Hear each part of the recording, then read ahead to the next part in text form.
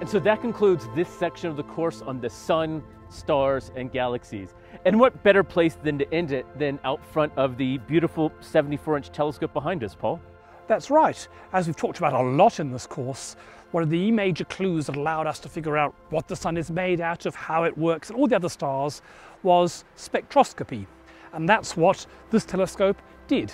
It was damaged in the bushfires, much like the one we started the whole course at. So while it looks nice on the outside, the inside is a burnt wreck. Yeah. But for many decades, this was the largest telescope in the southern hemisphere, and it was used primarily to get spectra of all sorts of different stars.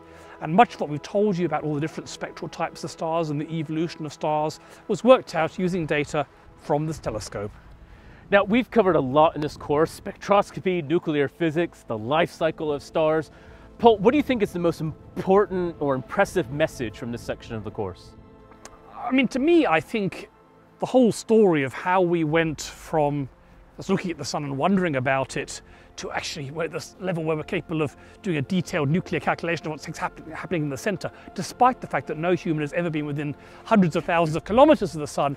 That is one of the great human achievements. I mean, up there with you building the great wonders of the world, writing symphonies, poems. When we think about the cultural achievements of humanity, I think understanding the sun and stars has to be up there with other great achievements.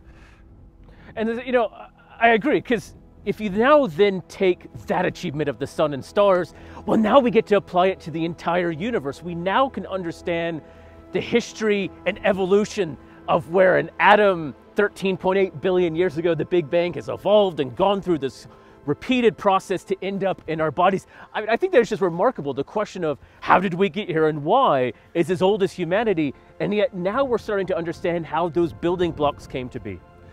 That's right. Now, of course, we fully understand everything in the universe. It's about sun and stars, don't we? Yeah, there's nothing else to understand. All the mysteries are solved, right, Paul? Well, actually, I don't wish it was true, because we'd be out of work if it was true.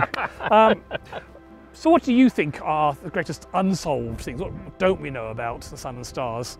Look, I'm a bit biased here, but understanding a lot about the deaths of stars. Now, again, this keeps me employed, you're right. If we understood everything, I wouldn't be here.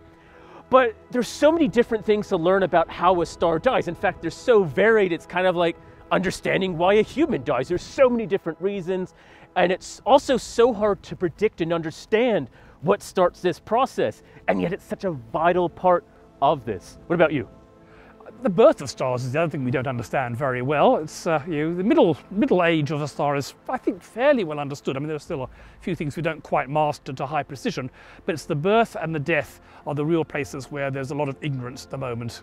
Now, if you want to understand a bit more about the deaths of stars, you cover this in greater detail, right? That's right. So in Astro 1001, our other first-year astronomy course, we have a whole module on the violent universe, which focuses on the things that's in space that will kill you, black holes, supernovae, novae, all these sorts of things. So if you want much more information about the deaths of stars, try that course out.